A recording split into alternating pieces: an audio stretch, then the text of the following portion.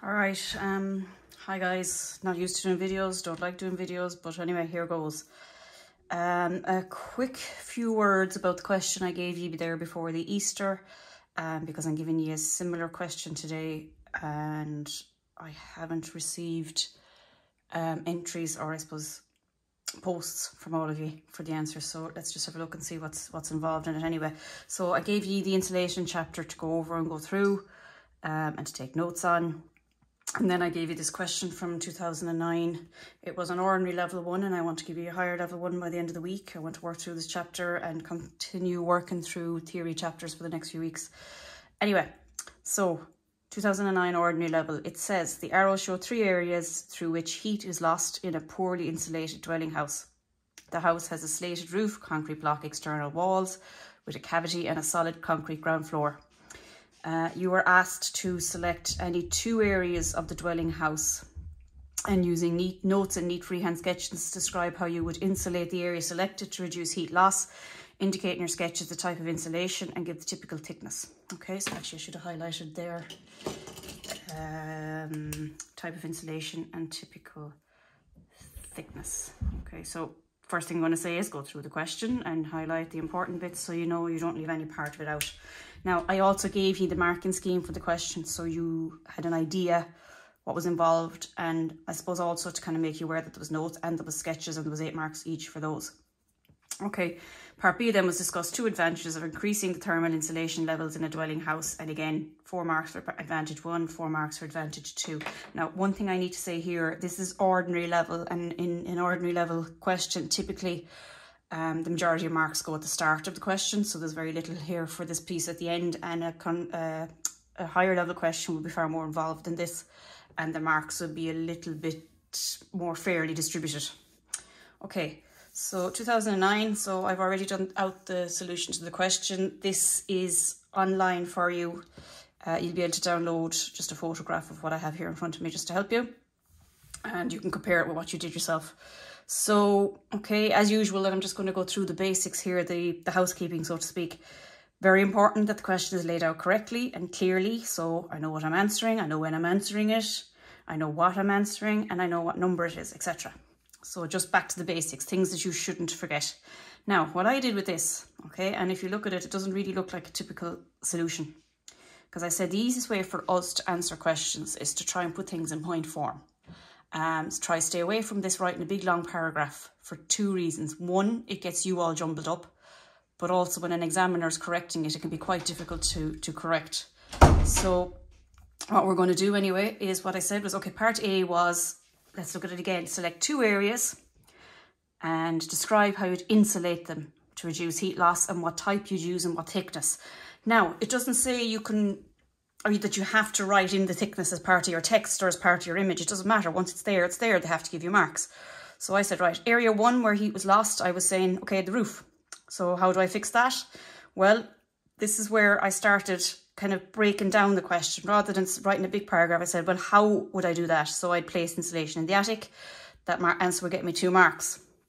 And then I said, well, what type of insulation do we normally use? In other words, putting down all the information you already know, putting down what you have learned, the keywords. Well, what is insulation? Just because I didn't ask for it doesn't mean you don't put it down. And why am I saying that? It's because you're asked to describe. So describe means broaden, say more than you think they're asking you. So I said, well, what type? So you can use sheep wool, rock wool, fiberglass, cork, or wood fibre. Now, if you don't understand any of those, or they sound like alien words to you, you need to go back to your textbook, page 280, and it explains them and how they're made and what they're used for. Then I said how much. Okay, so, well, insulation should always be a minimum depth of 200 millimetres. And there should always be a second layer then over the joist. So remember, we're talking about roofing here, so it's over the joist. Where should that insulation be placed? Well, because that's my next question. How, what, where, when. Think of how, what, where, when always. The insulation should be placed between the joists and above the joists. So more insulation should be placed across and over the lower layer. And you must make sure to allow ventilation of the attic space above the insulation. Now, I put in a note here. Anytime you see a question that I've done out and I have these little bubbles or colours or NBs or whatever, it basically means, right, this is the answer to the question, but you'll find more information in here on page 280. You'll also see this sketch that they're referring to. So I then do my sketch. Now, a little bit about sketches. You're all big enough I'm bold enough now to be able to draw nice, tidy, accurate, neat sketches. Okay, so I said to myself, well, what do I need to show? Because sometimes it's hard to know what you should sketch. What should you draw? And more importantly, how to draw it. So I said, well, what I'm after saying up here, I said, well, more insulation should be placed across and over the lower layer. Now, if I'm someone who doesn't do construction studies or whatever, I don't know what that means. I don't know what that looks like. So I said, right, well, what did the joists in the ceiling look like? So I drew the sketch, and by the way, it is figure 1713 in your book if you want a clearer version of that. But I said, okay, I need to explain this through a sketch. So I need to use a picture to explain a sketch. So I said, well, what is cross layering? Essentially, it's where you place the insulation in between the joists, and then you go back at 90 degrees. So you cross layer. What is a cross? It's an X. Okay, so you cross it across the joints and you lay it down. And essentially this is what it looked like. So it's cross layering of insulation. It closes any gaps in the first layer. So then when you're labeling a diagram, you say to yourself, well, why am I drawing this? And write down whatever it is. Write down whatever's in the head. If it's not on the page, 0 marks. You can't get marks for it. So then I said, well, what type of insulation could you use? So I said fiberglass. And I said, all right, depth minimum of 200 millimeters. Now, there was 8 marks for the information contained in that sketch. Okay, so there was 8 marks up along here for explaining it, 8 marks for the sketch that explained it as well, and then really, really important, 5 marks for quality of sketch. Now, there's none of you there that shouldn't be getting 5 marks for a quality sketch. Okay, take your time and do it right, use a few colours, make it good. All right. Then, just before I went on to the next page, in terms of tips for this bit, describe means you need detail. Now, when I say tips, I mean this is for everything. This is for projects, this is for questions, this is for theory exams, this is for other subjects. So describe means you need detail. So you need to expand and say as much as you absolutely can. And then I said the 4 things that are very important issues when answering this question are the how, the what type, how much, and where. They're very, very important. In other words, at any point in any question, ask yourself, what have they asked me? So the who, what, why, where, and when, right? Now, sometimes who isn't irrelevant, but go through that who, what, why, where, and when, and then answer all of those questions and see then, you should have enough information at that point. All right, so that was part A. But be careful, it was part A of one area. So then I went, right, let's go further. We were supposed to do the same thing with some other area of the question. Hang on, I'll just check my camera and see. Yeah, okay. All right, so area 2 then I said was in the walls. Now there was 3 areas you could have said. You could have said the walls, the roof, or you could have said the flooring. Actually, is it more than 3? No, a second, I'll just check this.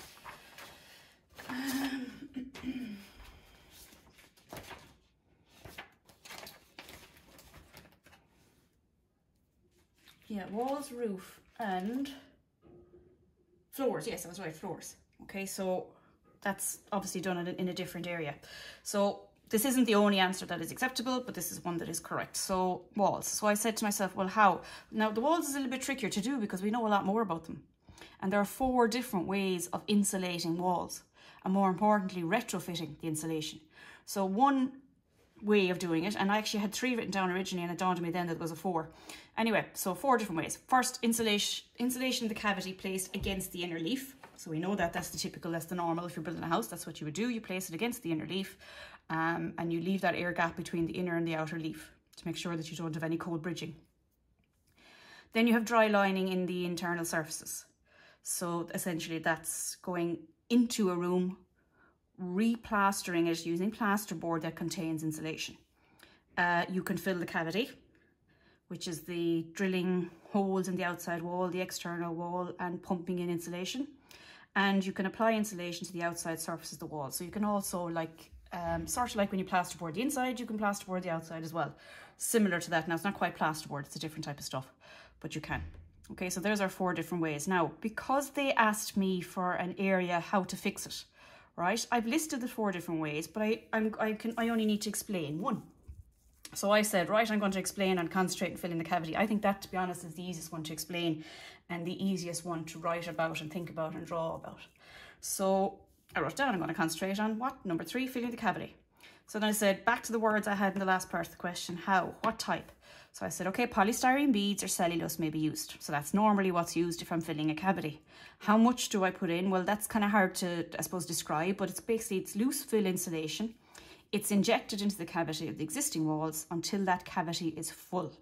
Okay, where does it go? Well, holes of diameter are about 25 millimeters, which is an inch, are drilled into the external leaf, so the outside of the house.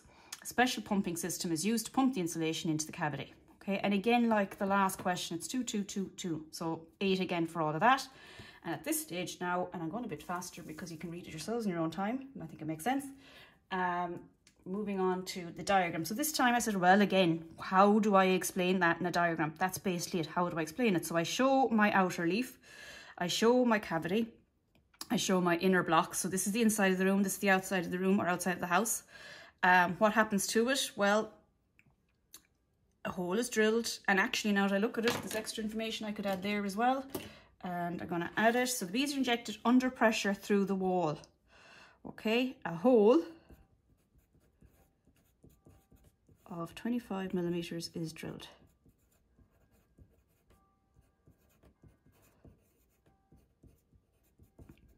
Okay, so that's important because we had already stated that. Now why not put it onto our sketch?